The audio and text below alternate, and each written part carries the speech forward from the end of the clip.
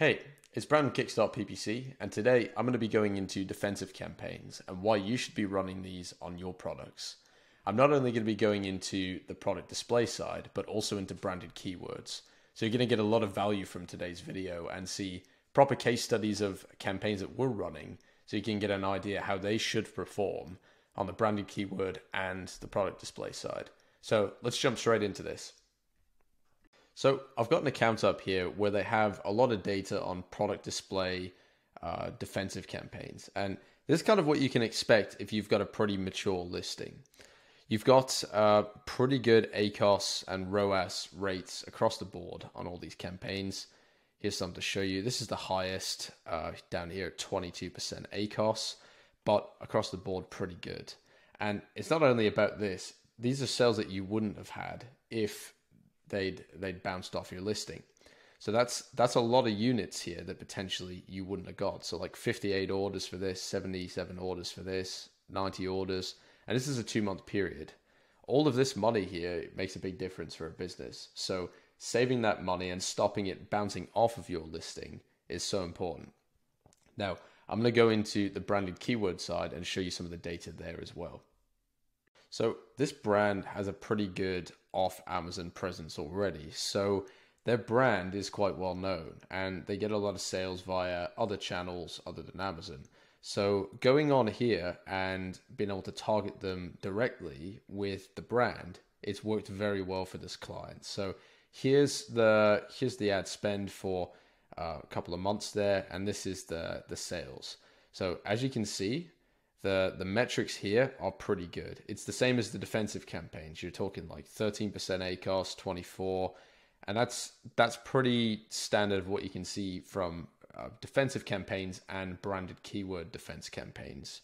So if you have a business now and you're selling without these types of campaigns, you should definitely look at doing this. And in the next segment, I'm going to show you how to create these campaigns so that you can set them up correctly and make sure that you're doing this for your business. So to jump into the next part. So first things first, you want to get into sponsored products, choose your product or products that you're going to run these ads on. Typically how it best works is if you have a parent ASIN with quite a few variations, and then you can use that as the basis of your defensive campaign.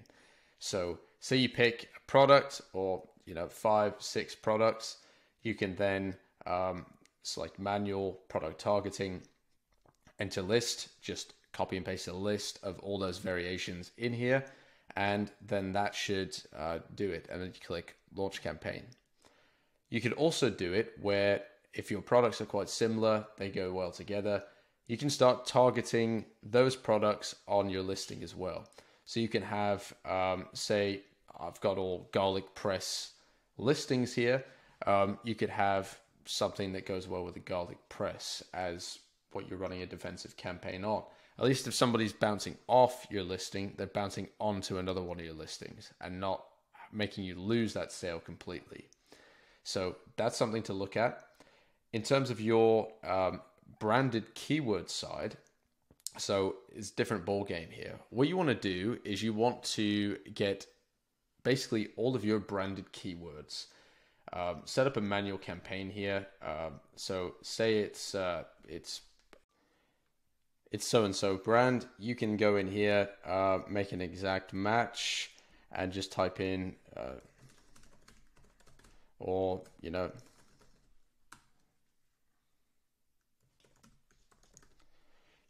or just put in the actual brand itself, like say so-and-so mic stands.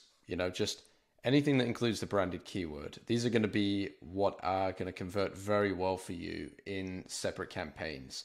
A lot of brands mix these in with their normal campaigns, and that's a big mistake.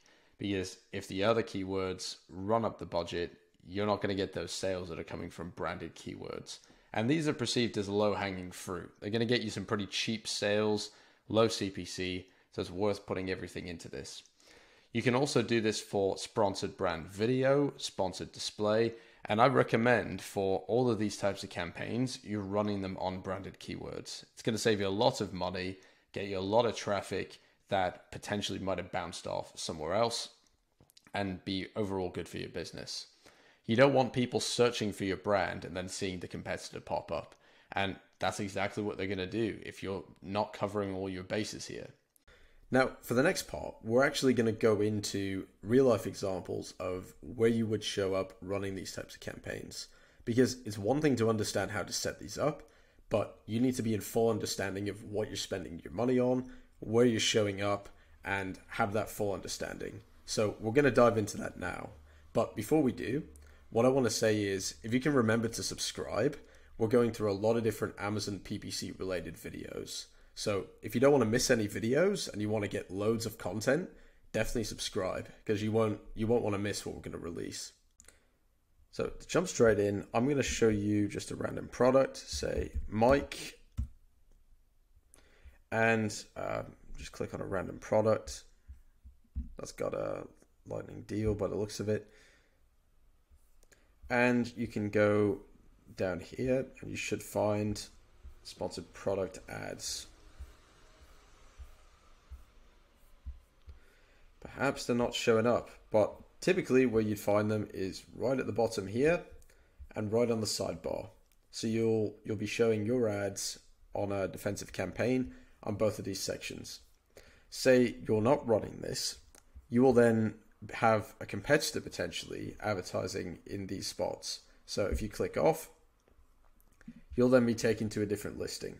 Not like that, but it will take you to a new listing. So in that case, you lose the sale. Customers clicked your listing, they're already interested, they've bounced off, and you've lost the sale.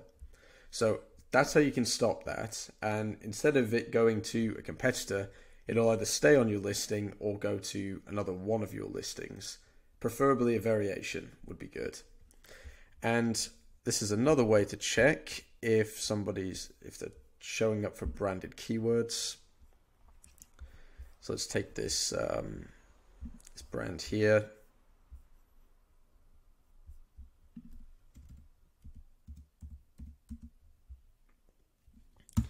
Type in this brand. Okay, cool. So they have a product display ad at the top.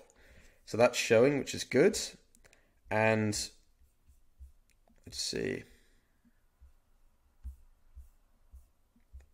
Okay, so they have a bunch of the different products, but they are not defending the brand everywhere. So this is somebody else. They're running ads to that listing.